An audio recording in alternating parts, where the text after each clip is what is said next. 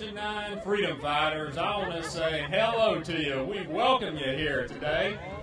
I tell you, being here today has caused me to think back a little bit. Think back to maybe a couple of centuries ago when we had these founding fathers, these patriots. You think about one specific account where, against all odds, you had a young man who was born into poverty, who had to go to work to support his mother, who was widowed, and support his brother. And at the young age of 25, he found himself standing next to George Washington outside of Boston.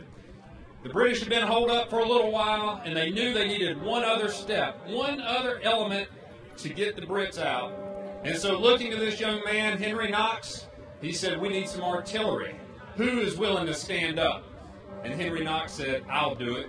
So he took his band of friends, and they traveled hundreds of miles to get the cannons that were necessary. And going to Fort Ticonderoga, they got the cannons.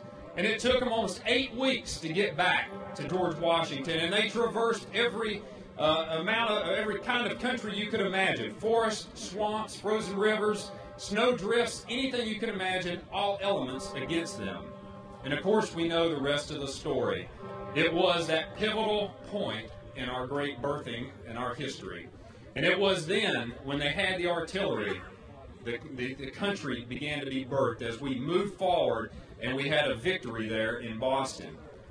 Why? Why did Henry Knox step up? Because he believed. He believed, along with the other Sons of Liberty, that there was a cause, there was an idea that was going to be called this great and glorious cause called America. He seized the moment, and I'm here to tell you today, this is our moment. It is time for us to seize this moment.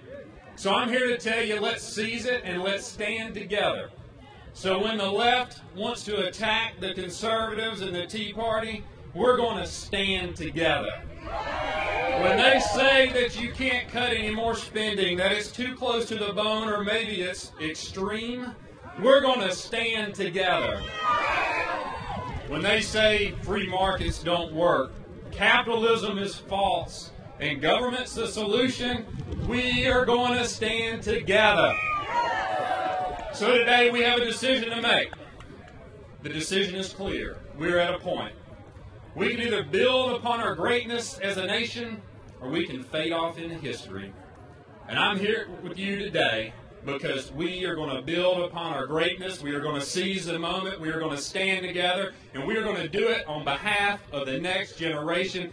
Thank you, and God bless you.